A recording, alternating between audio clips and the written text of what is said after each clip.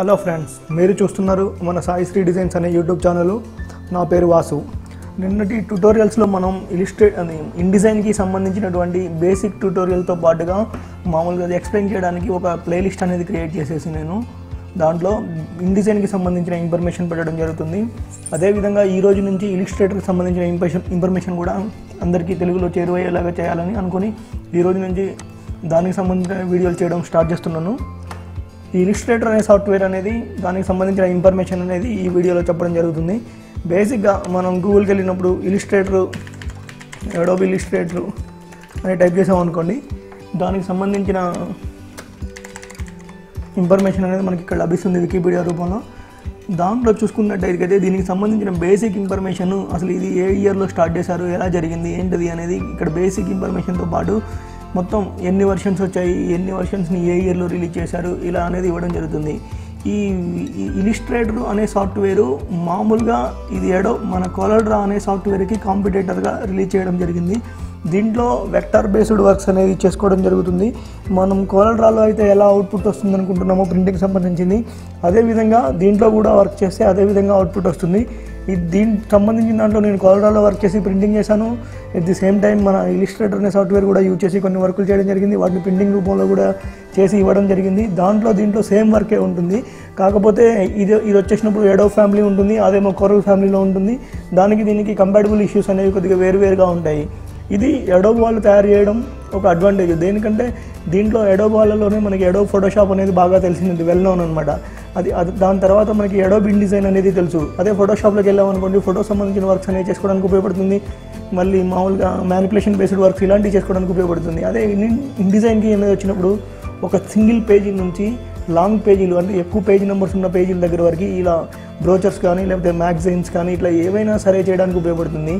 ఈ ఇలిస్ట్రేటర్ అనే సాఫ్ట్వేర్ వచ్చేసి బేసిక్గా మనకి ఇది వెక్టర్ బేస్డ్ అవ్వడం వల్ల దీంట్లో చేసినటువంటి వర్క్ని ఒక పీడిఎఫ్ రూపంలోకి కన్వర్ట్ చేసిన తర్వాత మనం ఎంత జూమ్ చేసినా కానీ బ్లర్ అనేది అవ్వదు. అదే ఫోటోషాప్లో అయితే కొద్దిగా మనం యాక్చువల్ సైజ్ కంటే కొద్దిగా దాటేసిన తర్వాత బ్లర్ అవ్వడానికి అవకాశం ఉంటుంది.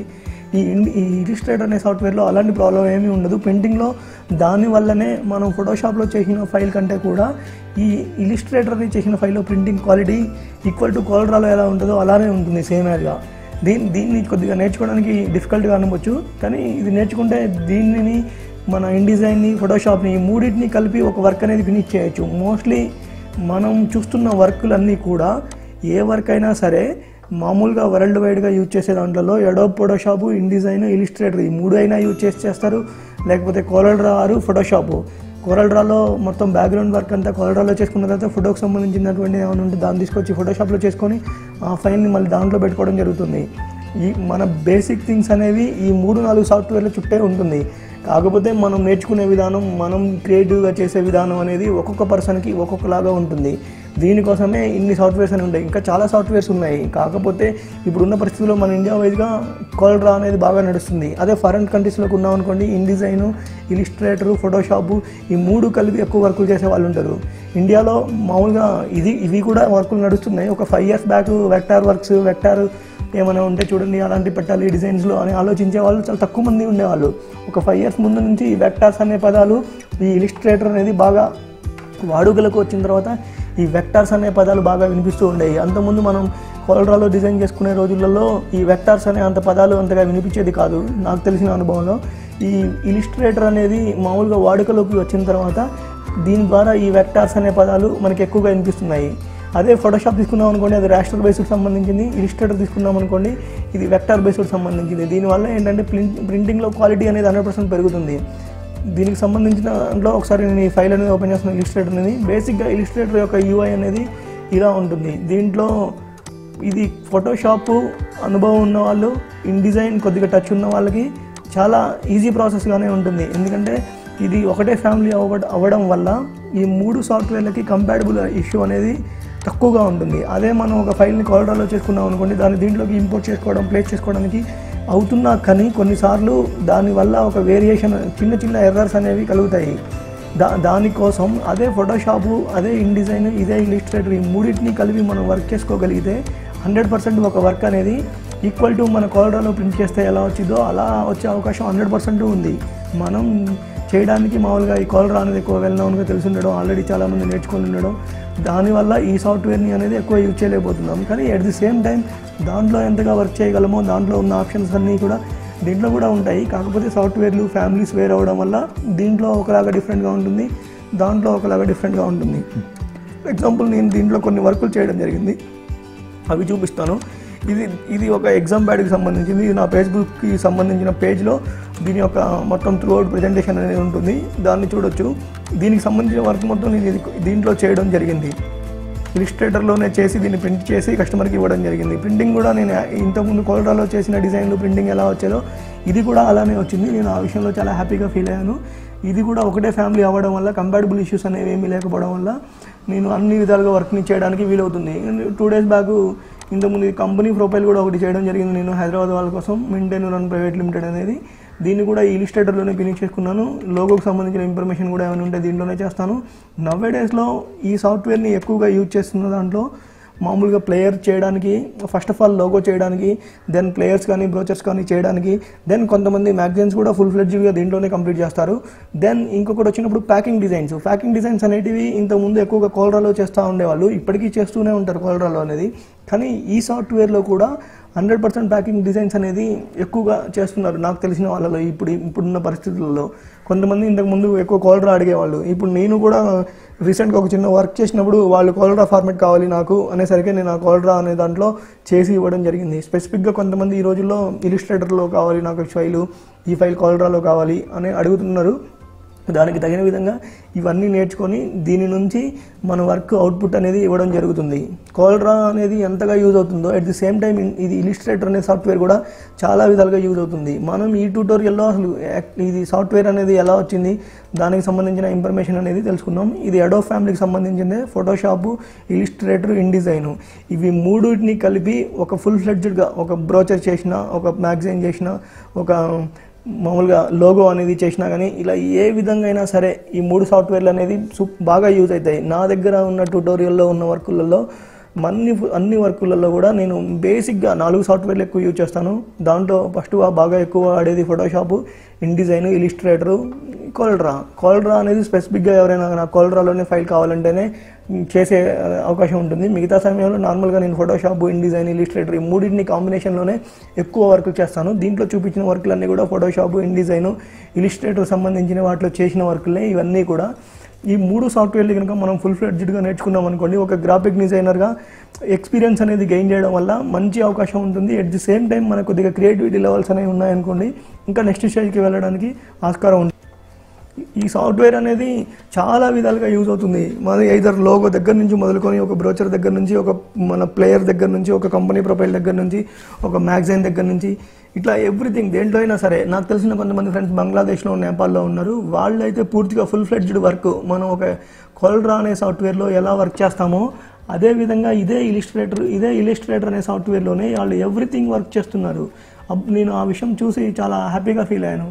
దీంట్లో ఇంతకుముందు నేను కూడా కొద్దిగా ఫియర్గా ఉండి ఇది చేయడానికి ఇబ్బంది పడుతూ ఉండేవాడిని. తర్వాత దీని గురించి తెలుసుకొని చేయడం, వర్కులు ప్రాక్టీస్ చేయడం వల్ల ఇది చాలా ఈజీ అనిపించింది. దీన్ని కూడా వాడడం వల్ల ఇంకా ఇబ్బంది లేదు, ఇది కూడా వర్క్ చేసుకోవచ్చు. ఎందుకంటే ఆల్రెడీ ఇది ఇన్డిజైన్, ఇలిస్ట్రేటర్, మన ఫోటోషాప్ ఈ 3 ఒకటే ఫ్యామిలీ అవ్వడం వల్ల కంపాటబుల్ ఇష్యూస్ కూడా ఉండవు. కాబట్టి దీన్ని ఫుల్ ఫ్లెడ్జ్డ్గా వాడడం, యూజ్ చేయొచ్చు అని స్టార్ట్ చేయడం జరిగింది ఈ సాఫ్ట్వేర్లో. దీనికి సంబంధించిన దాంట్లో నేను ఒక 10 to 15 వీడియోస్ చేస్తాను. యాజ్ యూజువల్గా మన ఇన్డిజైన్ క్లాసులు నడుస్తూనే ఉంటాయి, దానికి సైమల్టేనియస్గా ఇది కూడా చేస్తాను. దీనికి సంబంధించిన టూల్ బాక్స్లో ఉన్న ఐటమ్స్ అన్ని ఎలా వర్క్ చేస్తాయి, ఏ సందర్భంలో ఇట్లా చేయడానికి ఉపయోగపడతాయి, at the same time file menu, edit menu, ఇట్లా వీటికి సంబంధించిన బేసిక్ ఇన్ఫర్మేషన్ మొత్తం తెలుగులో క్లియర్గా అర్థమయ్యేలాగా చెప్పడం జరుగుతుంది. నేను కొన్నిసార్లు వీడియోలో రిపీటెడ్గా చెప్తూ ఉంటాను. దానికి ముఖ్య కారణం ఏంటంటే అది ఇంపార్టెంట్ అయినది, దీన్ని మరలా ఇలా చేసుకోవాలి అని చెప్పడం జరుగుతుంది. కొంతమందికి గ్రాస్పింగ్ పవర్ అనేది ఎక్కువగా ఉండడం వల్ల టక్కని తెలుసుకోవచ్చు, కొంతమందికి కొద్దిగా లేట్ అవుతూ ఉండొచ్చు. దానికోసం అని చెప్పి నేను రిపీటెడ్గా చెప్తూనే ఉంటాను. దానికి ఏమి ఇబ్బందిగా ఫీల్ అవ్వకండి. దీంట్లో ఉన్న ఈ ఛానల్లో ఉన్న ప్రతి వీడియోని అబ్జర్వ్ చేయండి. ఎందుకంటే నేను ప్రింటింగ్ ప్రెస్లో ఒక 10 to 12 years నా షాప్ ఉండబట్టి ఇప్పటికీ. ఈ స్టార్టింగ్లో ఉన్నప్పుడు నేను పేజ్మేకర్ మీద వర్క్ చేసేవాడిని. ఆ తర్వాత నాకు వర్క్లు కొద్దిగా ఇంట్రెస్ట్ ఉండింది, బాగా వర్క్ నేర్చుకోవాలి, ఇట్లా కొత్తగా డిజైన్ చేయాలి, ఇట్లా ట్రై చేయాలి, ఇట్లా చేయాలి అని చూస్తూ ఉండేవాడిని. దీని ద్వారా నాకు చాలామంది పరిచయం అయ్యేవాళ్ళు. వాళ్ళందరినీ అడగడం, ఏ సాఫ్ట్వేర్ బాగుంటుంది, ఎలా చేయాలి, ఏంటిది అని తెలుసుకోవడం, దాన్నన్నింటినీ వాళ్ళు చెప్పిన అన్ని పాటిస్తూ ఇంప్లిమెంట్ చేయడం, అట్లా దానివల్ల ఈ రోజు కొద్దిగా వర్క్ నేర్చుకున్నాను. అలా దాన్ని దృష్టిలో పెట్టుకొని నేను స్టార్టింగ్లో ఉన్నప్పుడు ఇవన్నీ తెలియదు. ఇప్పుడు నేను ఈరోజు మన సాయి స్ట్రీట్ డిజైన్స్ అనే యూట్యూబ్ తెలుగు ఛానల్ ద్వారా ఈ ఇన్ఫర్మేషన్ అనేది మీకు చెప్పగలుగుతున్నాను. ఐదర్ ఈ రౌండ్ అనేది మనం క్రియేట్ చేయడం రాదు ఈ ఫోటోషాప్లో. అలాంటిది ఒకప్పుడు మనం మామూలుగా మామూలు టెస్ట్ అనేది టైప్ చేసేది, దాని ఆర్కుడల్లోకి వెళ్ళి టెస్ట్ ర్యాప్ అనేది యాడ్ చేసుకొని దాని నుంచి చేసుకునే వాళ్ళం. కానీ దానికంటే దీంట్లో ఉన్న అపీరెన్స్ అనేది వేరేలా ఉంది. ఐదర్ ఇన్ డిజైన్లో ఇంకా ఈజీగా ఉండింది, ఐదర్ ఇలిస్ట్రేటర్లో ఇన్ డిజైన్లో కంటే ఇంకొద్ది బెటర్ ఆప్షన్స్ ఉండొచ్చు. అంటే ప్రతి సాఫ్ట్వేర్ అనేది పెరుగుతున్న కొద్దీ దానికి సంబంధించినటువంటి లోపల ఉన్నటువంటి ఇన్బిల్డ్గా ఉన్న ఆప్షన్స్ అన్నీ డెవలప్ అవడానికి అవకాశం ఉంటుంది. ఎట్ ది సేమ్ టైము చేయడానికి చాలా ఈజీగా ఉంటుంది. ఇప్పుడు కోల్డ్రాలో మనం ఎంత ఈజీగా వర్క్ చేస్తామో అది ఎట్ ది సేమ్ టైం మన ఇలిస్ట్రేటర్లలో కూడా చేయడానికి ఉపయోగపడుతుంది. ఇప్పుడు బేసిక్గా ఇక్కడ ఇలిస్ట్రేటర్ అనేది లోగోలు డిజైన్ చేయడానికి ఉపయోగిస్తున్నారు. ఎట్ ది సేమ్ టైము ఆర్టిస్టులు ఎవరైనా ఉండి ఒక వర్క్ని ఆర్టిస్టిక్గా కన్వర్ట్ చేయడానికి దానికి కోసం యూజ్ చేస్తున్నారు. కొంతమంది మ్యాగజైన్ చేయడానికి ఉపయోగిస్తారు, బ్రోచర్ చూస్ చేయడానికి ఉపయోగిస్తారు. ఎట్ ది సేమ్ టైం దీంట్లో నేను మొన్న చెప్పినటువంటి తెలుగు అనేది వర్క్ అవుతుంది. దాని ద్వారా తెలుగు టైప్ చేసుకుని తెలుగు సంబంధించిన వర్కులు కూడా చేసుకోవడానికి వీలుంటుంది. దీంట్లో నేను చాలా వర్కులు చేశాను. అవి ప్రింటింగ్ రూపంలో కూడా కస్టమర్స్కి ఇవ్వడం జరిగింది. ప్రింటింగ్లో కూడా చాలా మనం కోరల్ డ్రాలోనే చేస్తే ప్రింటింగ్ అనేది బాగా వస్తుంది అనే ఇంతకుముందు ఎలా ఉండిందో వ్యూ, దీంట్లో చేసినా కానీ 100% ప్రింటింగ్ అనేది అలానే వస్తుంది. దానికి ఏం తేడా ఏం లేదు, ఏం ప్రాబ్లం ఉండదు. కాకపోతే మనం చేసుకునే విధానాన్ని బట్టి వర్క్ అనేది డిపెండ్ అయి ఉంటుంది. దానికి మనం కొద్దిగా నేర్చుకొని ఇది చేయాలి అనే ఒక ఇది ఉందనుకోండి, నేర్చుకోవచ్చు. ఏ సాఫ్ట్వేర్ నేర్చుకున్నా కానీ వర్క్ అనేది ఈజీగానే జరుగుతుంది. ఇప్పుడు ఫోటోషాప్ ఒకటి నేర్చుకొని, ఇన్డిజైన్ ఒకటి నేర్చుకొని దాని నుంచి వర్క్ ఫినిష్ చేయొచ్చు. ఏదర్ కోల్డ్రా చేసినా ఫినిష్ చేయొచ్చు, ఏదర్ ఇది చేసినా ఫినిష్ చేయొచ్చు. కాకపోతే ఈ తెలుగులో మన దగ్గర ఇన్ఫర్మేషన్లో బేసిక్గా ఇప్పుడున్న పరిస్థితులలో ఎక్కువ కోల్డ్రా నేర్చుకోవాలి, తర్వాత ఇలిస్ట్రేటర్ నేర్చుకోవాలి. వీటికి సంబంధించిన క్లాసులన్నీ కూడా నేను అప్డేట్ చేయడం జరుగుతుంది. ఎందుకంటే నేను ఒకప్పుడు నేర్చుకోవడానికి చాలా ఇబ్బంది పడాను ఫస్ట్లో, స్టార్టింగ్లో ఉన్నప్పుడు తెలియనప్పుడు. దాని తర్వాత అసలు ఒక వర్క్ అనేది యాడ్ ఏజెన్సీలలో ఎలా చేస్తారు, ఎలా చేసినప్పుడు వాళ్ళు ప్రజెంటేషన్స్ ఎలా చేస్తారు, ఎట్ ది సేమ్ టైం అసలు వాళ్ళు బేసిక్గా వర్క్ ఎలా స్టార్ట్ చేస్తారు, అది కాకుండా వర్క్ అంతా ఫినిష్ అయిన తర్వాత దాన్ని ప్రింటింగ్ పెట్టడానికి ప్రింటింగ్లో బేసిక్ ఇన్ఫర్మేషన్. ప్రింటింగ్లో ఫస్ట్గా ప్లేట్స్ అనేవి ఉంటాయి.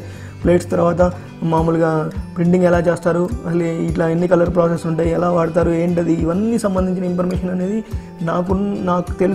నేను తెలుసుకున్నంతది కూడా మీకు చెప్పాలి. మీకు ఈ ఛానల్ ద్వారా ఎంతో కొంత నేను ఉపయోగపడాలి అన్న ఉద్దేశంతో ఈ ఛానల్ని స్టార్ట్ చేయడం జరిగింది. ఈ ఛానల్లో ప్రతిదీ, ఇక్కడ ఉన్నటువంటి ప్రతి వీడియోలో నేర్చుకోవడానికి చాలా విధాలుగా ఉపయోగపడుతుంది వర్క్ అనేది. మనం ఇప్పుడు వీడియో చూస్తున్నామో ఈ వీడియోలో చూసి ఎలా నేర్చుకుంటాం అనేది మన మీదే డిపెండ్ అయి ఉంటుంది. 100% ప్రతి సాఫ్ట్వేర్ నేర్చుకొని ముందుండడం మంచిది ఈ రోజులలో. అడ్వాన్స్డ్గా ఏదో మనకి పేజ్ మేకర్ అనేవచ్చు, దాని దగ్గరే ఉండిపోవాలి అనుకుంటున్నాం, ఫోటోషాప్ అవ్వచ్చు, ఫోటోషాప్ దగ్గరే ఆగిపోవాలనుకుంటున్నాం. అలా కాకుండా వస్తున్న వాటిలో కొత్త సాఫ్ట్వేర్లో ఇన్డిజైను, ఇలిస్ట్రేటరు, ఫోటోషాపు, కోల్డ్రా ఇవి 4 కనుక నేర్చుకున్నారు అని అనుకోండి. 4 కనుక నేర్చుకొని మీకు ఒక మంచి గ్రిప్ అనేది ఉండింది అనుకోండి, వర్క్లు అనేవి చాలా ఈజీగా చేసుకోవచ్చు. ఈ వీడియో కనుక నచ్చినట్టయితే లైక్ చేయండి, షేర్ చేయండి, సబ్స్క్రైబ్ చేసుకోండి. మళ్ళీ కొత్త వీడియోలో మీ ముందుంటాను. ధన్యవాదములతో వాసు.